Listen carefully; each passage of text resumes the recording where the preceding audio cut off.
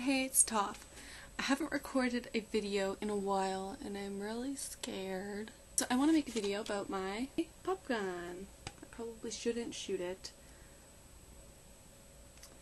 It looks like this.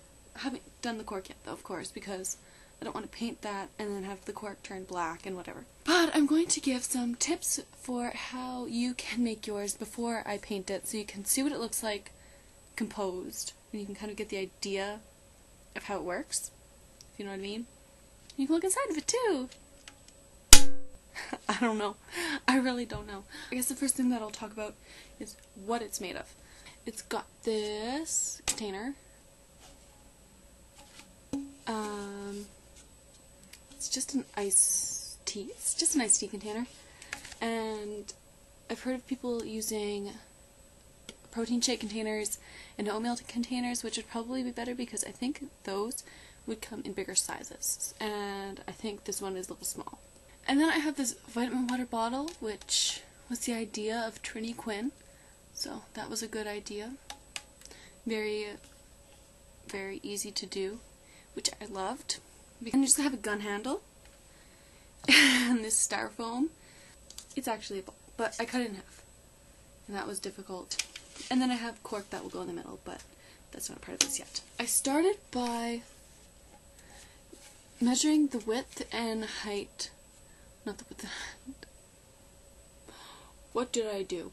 What did I do? I started by measuring the width and the length of the gun. And you want to make sure that you do the rectangle too small. Because if you do too big, the gun is just... I did mine a little bit too big, and I had to fill it in with glue. There you go, you can really see it there. Well, get out of here, face. I'm yelling now. My mom is probably wondering, what the heck? Anyways, you see how I had to fill right there with lots of glue. So if you do it quite snug, you won't have to do that, and it will just be cardboard, and you'll be perfect, but unfortunately I'm just not that clever. So that was the first step, getting the gun onto the barrel.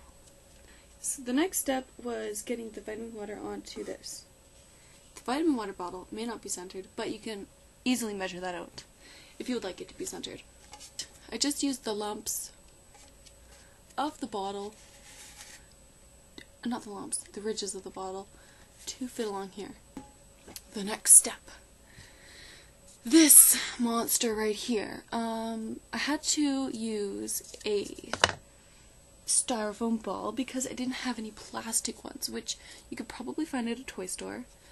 The Good Host iced tea container that I got from Costco was, you can also get it at Walmart.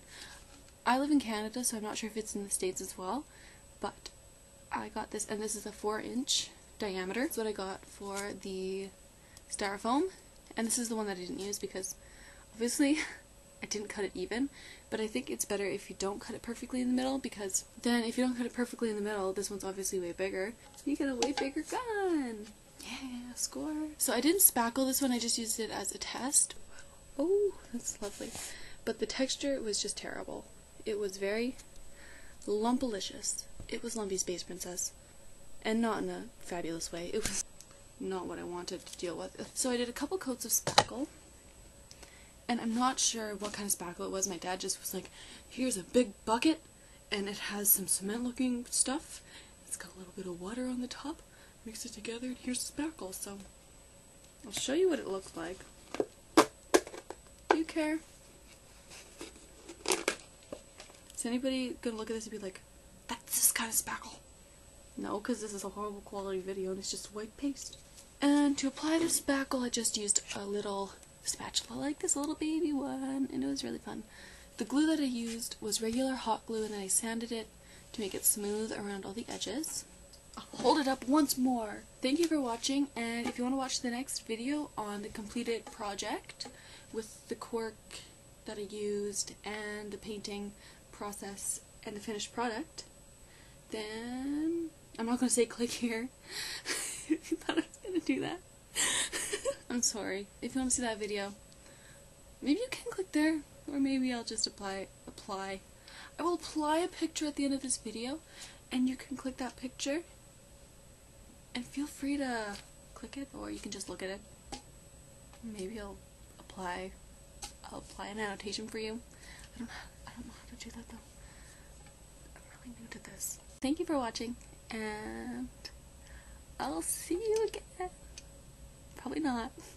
You probably clicked off of this like a minute and a half, 3 minutes ago.